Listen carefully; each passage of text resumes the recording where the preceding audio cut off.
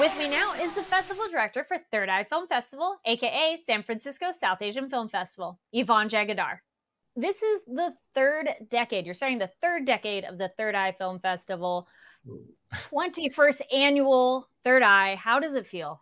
Feels good. I think experience is always wonderful, and I think we've got that over the years. So yeah, it's good. And this year we have a whole slew of award-winning films, which is always the case. But I'm surprised at how many award winners there are from the Cannes Film Festival this year, and Toronto and other festivals. That definitely sounds exciting. Yeah. What other films do we have lined up? Well, it starts, of course, October 20th and ends October 22nd, so it's a pretty quick weekend. We're starting Friday the 20th with an amazing, riveting film that people interested in democracy and journalism, like yourself, really should watch. It's a must watch. The film director, Vinay Shukla, will be here, and the film is titled While We Watched, and deals with a character study of one of the premier anchors of Indian television, Ravish Kumar, and looks at the state of affairs of politics and journalism and how democracy is at risk over there, and so is journalism. And it's really a film that we want to champion, and so we're opening with it. And what about the film on Saturday? Any Bollywood films? You know, this year we've decided to go not Bollywood and beyond, but beyond Bollywood, and focusing on more sort of innovative, independent films. We'll get back to Bollywood, though, soon. But the films for Saturday night, we are having another film from India, A Night of Knowing Nothing by Payal Kapadia. She's quite amazing.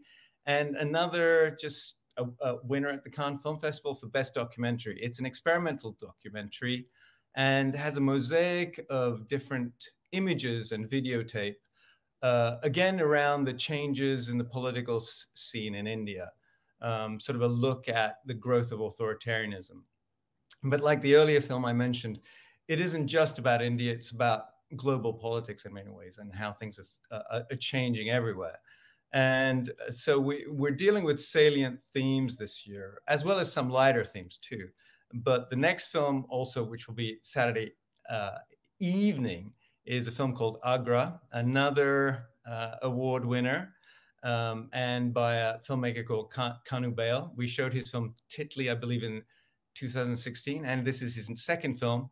Had a standing ovation at the Cannes Film Festival in 2023. Really kind of an edgy film, very intense. I couldn't take my eyes off the film. Also recommended, but with care, because it has a lot of very graphic imagery. It's about repressed sexuality and patriarchy, a critique of that, and the limited space in metropolitan homes in India. So we're sort of pitching it as a pre-Halloween film because it's kind of intense, but really worth the watch. So those are some of the more edgy and political films. We're also having a film called Joyland by Pakistani director Saim Siddiqui. And that, again, is another Best International Film shortlisted at the Oscars. Also did really well at Cannes Film Festival, and deals with identity, sexual identity, gender roles, and a complexity around love. It focuses on the transgender community in Pakistan and has been just highlighted as a revolutionary film. The acting, the cinematography, every part of this film is incredible. It's shown in theaters, so some people might have seen it already. However, we love this film so much, we wanted to bring it back and give it a chance to people who haven't seen it, and for those who've seen it to come a second time. It's really worth viewing with a group of people that you know. So those are some of the more intriguing, evocative films. We also have some films for children.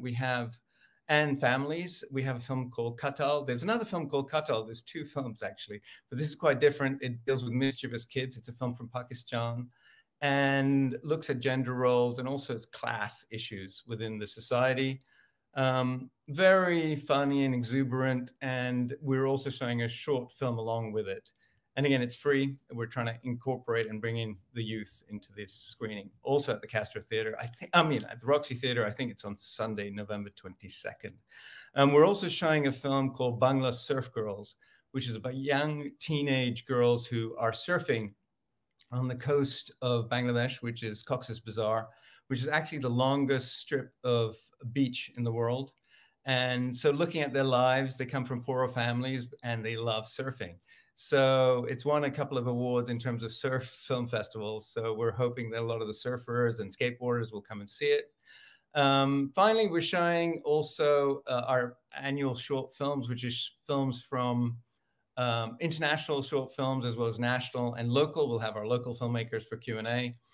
And we have a variety of films in that short film compilation. It's called Coast to Coast Third Eye Shorts, including one sort of snippet of a little bit of a horror film. So it's got different spices in its compilation. We also have two other films to mention. One is The Seeds of Vandana Shiva, and it deals with agribusiness and her life work to push for organic farming and preserving the farming that is in India and globally too. Those are the main films that we're looking at, including the shorts. So come and check them out. Our whole goal is to bridge the differences within our community and also celebrate the diversity. And I think that's what we're doing. And I think we have, as I said earlier, a host of really the best films this year and some from last year. And it's well worth seeing them in one go. Well, we can't wait to catch up with all the Third Eye fans at the festival. Thank you so much for joining me. Thank you for having us. And I look forward to seeing you at the theaters too. Be sure to follow us on social media and stay tuned to Diya TV for film festival coverage across the nation. I'm your host, Carrie Lane. Thank you for watching.